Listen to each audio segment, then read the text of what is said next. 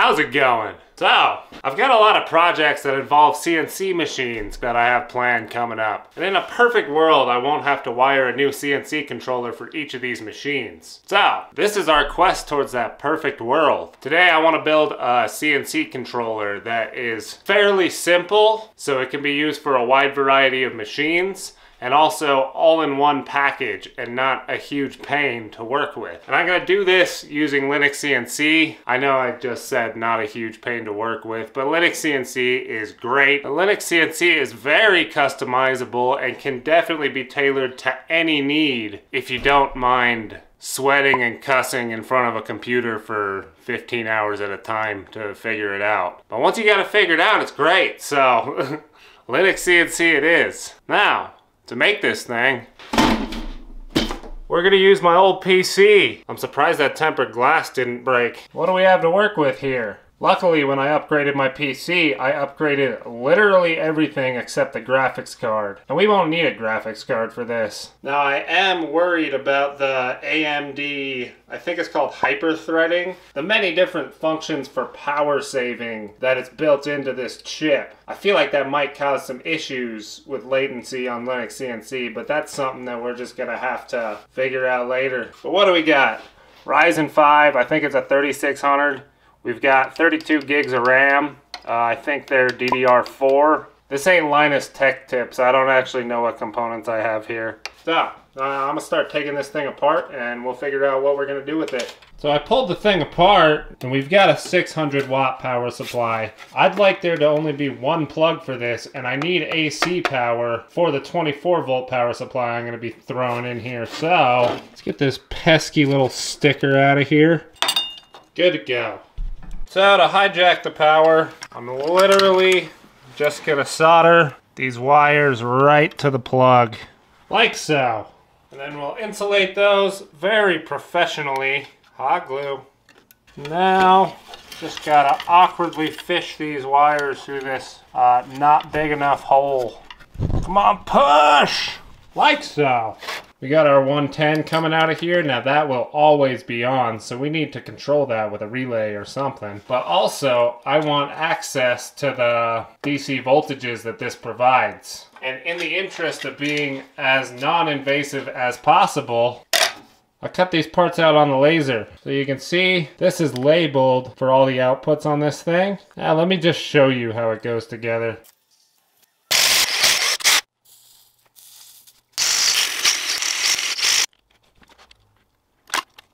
So, here's our part. I've just taken the SATA cable and broken it out to these pegs. Now, this was cut on the laser in a way that I could clamshell these together and everything should be sealed in the acrylic. But the standoffs ended up a little bit wonky and I tried to force it and I started cracking this top piece. So, we got options here. Either force it and probably break a piece, or fill it up with hot glue. I think you know what I'm gonna do. So, we gotta fit this pile of stuff into this portion of the case. Easy, right?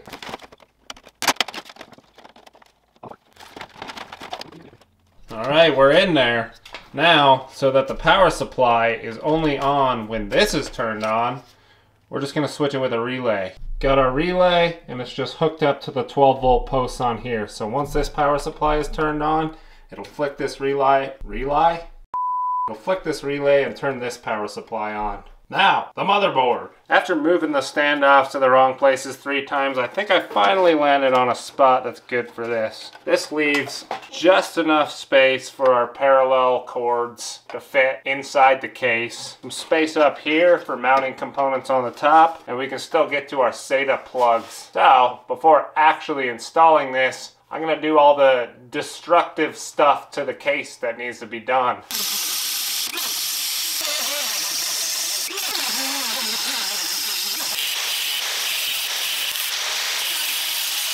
What you think about that, Linus? I think that's all the cutting into the case that I'm gonna have to do. So, it's time we install this guy. Let's see, looks like I got 4 screws that'll fit. That'll do. The alternate title to this video is how not to build a PC. I cut this piece out on the plasma cutter. which we'll just install in here like so, and we'll put all our CNC components on top of here. But first, I'm gonna plug everything into the motherboard that needs to be plugged into the motherboard. All right, I think that's everything that needs to plug into here. Now we can add our parallel ports into the PCIe slots, like so. No, as of right now, there's nothing to really hold these in place. But once we install our little platform, it sits right on top of them. So that should hold them in. We gotta extend the HDMI port. Throw in a couple USBs for funsies. I think that's it on the motherboard. Now you might be wondering what these little holes I cut are for. I've 3D printed some parts. In this one, I put a HDMI coupler. I don't know what you would call it besides a coupler. And this one gets a USB hub. And on this USB hub, sticking a little Wi-Fi dongle in there. Hopefully that'll get it further towards the edge of the case and it'll work a little better. So I don't know how well it's gonna work down there. These will just shove right in here. And I think they're gonna be a real tight fit, so. Beautiful. Moving on. So I've drilled some holes in this plate where everything's gonna go.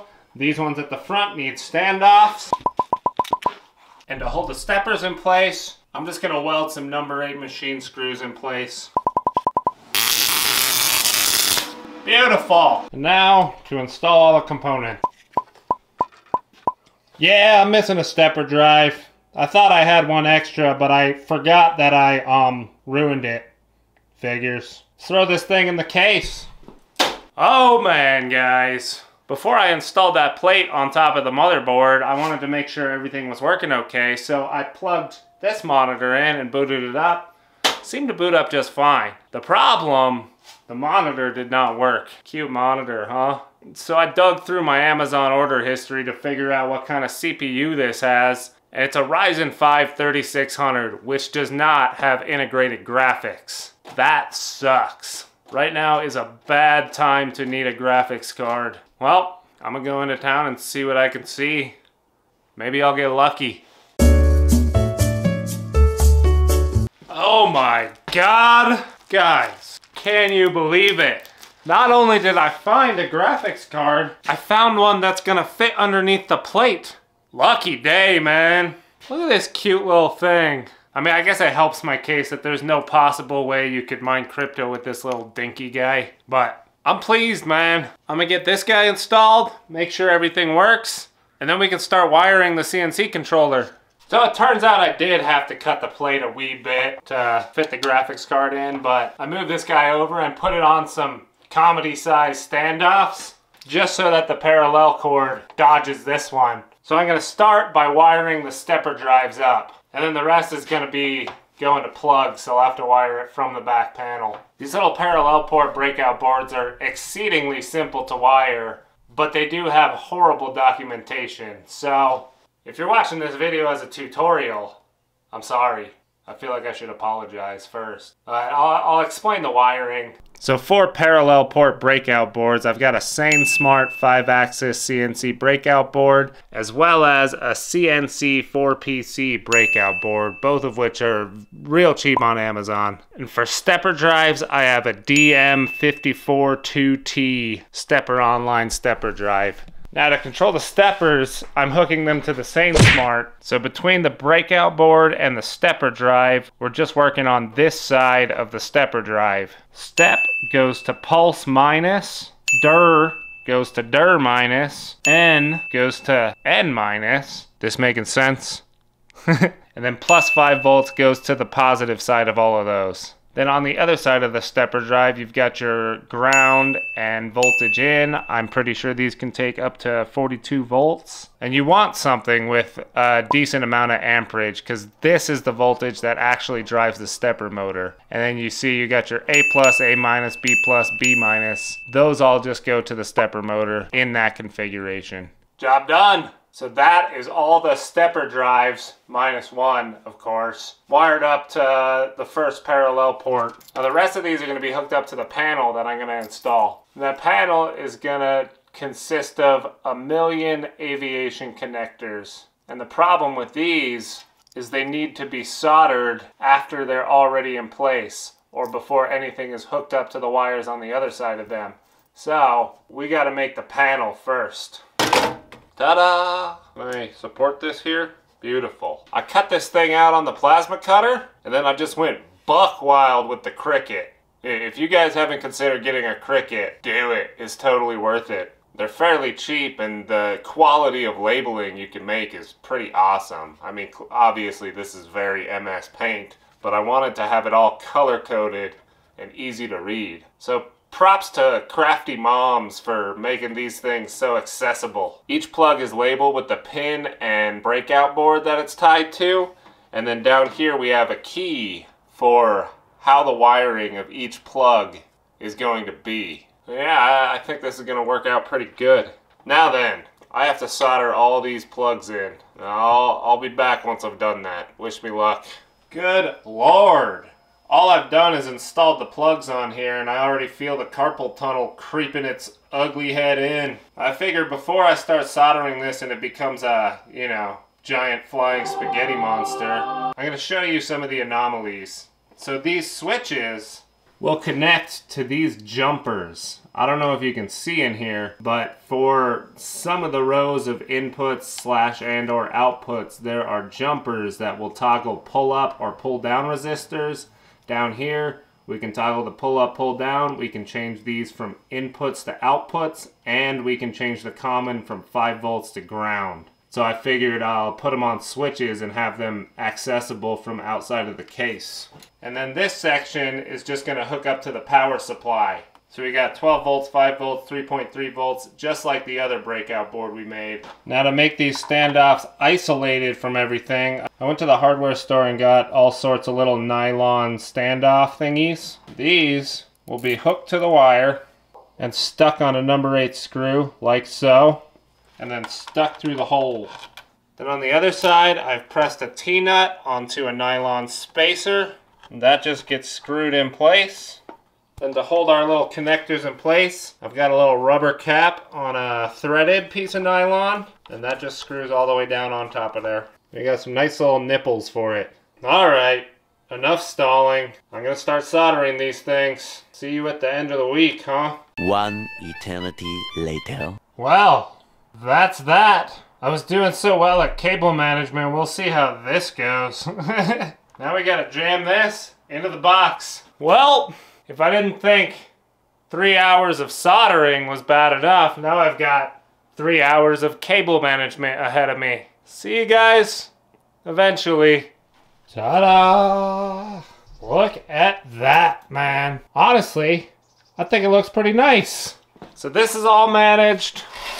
All this stuff good and installed. I've sort of done the cable management on the back, but I more took the route of zip tie it together and stuff it in there. Hey, all that's left now to do is get the cases put on, install Linux CNC, and give it a test. Somehow give it a test. Would you look at that? I don't know how I managed to jam a PC and a CNC controller into one PC case, but I'm pretty happy with it, man. Now the tempered glass will inevitably break, but you know, it's cool for now. I'll replace it with acrylic when it breaks. You may be asking, why didn't you put RGBs on there? I'm not that tacky, guys. Come on. Now, as for the wiring of this thing, it's all very simple because I want to leave this open-ended. I already went over the steppers. As for everything else, I literally just took the inputs and outputs on each of the breakout boards and brought them up to the front panel. This is all outlined down here on my handy-dandy color-coded guide because I never remember how I wired things. So here I don't have to. Yeah, pretty simple. I wanted to keep it simple. That way it's very customizable. This is basically just bare bones CNC setup. If I want to have like a relay module that doesn't actually come into the case or whatever, I'm just gonna have to create an external module that I can plug into these. But yeah, ain't nothing to do but put Linux CNC on here and give it a test. So I'm running a latency test, and honestly it looks better than I thought it would. We've got, what, 16,000 nanoseconds of max jitter, which is honestly better than my other 2 CNC machines, so I don't even think I'm gonna mess around in BIOS to fix that. Sorry, it's a real cluttered mess over here. I used aviation connectors on the plasma cutter when I built it, so I've gone ahead and plugged the X and Y motor ones into our new setup. Hopefully I wired these similarly to this. I don't see why I wouldn't, but you know, we'll see. Testing time. So I've set up a little config here. We're moving. Can you even see it? What if I go like that? You can see it now, huh? Look at that. This obviously isn't tuned at all, but you know, this is just me testing that the machine's working. And it is. This thing's definitely gonna come in handy. I may end up mounting it somewhere and call it my shop computer. I partitioned the drive to be running Linux CNC and Windows, so I could try and run Mach if I want to. I'm not too familiar with Mach, and I really like Linux CNC, but we got options, man. I'm probably going to mess around with the power saving options on this thing, see if I can get that base period jitter down, because the hardware on this machine is way overkill, and I want to harness the power of that. So, yeah, I'm pretty happy with how this thing turned out. Over on Patreon, I'm going to make one of my first modules for this, if you will. Just going to make a little Wiimote nunchuck jog pendant, like I had on the laser, because that was pretty sweet, man. So yeah, if you'd like to see that, go support me on Patreon. Links in the doobly-doo. Either way, that's what I got for you this week, and thanks for sticking around for the ride. Remember to leave a good old dinger. Thank you for watching.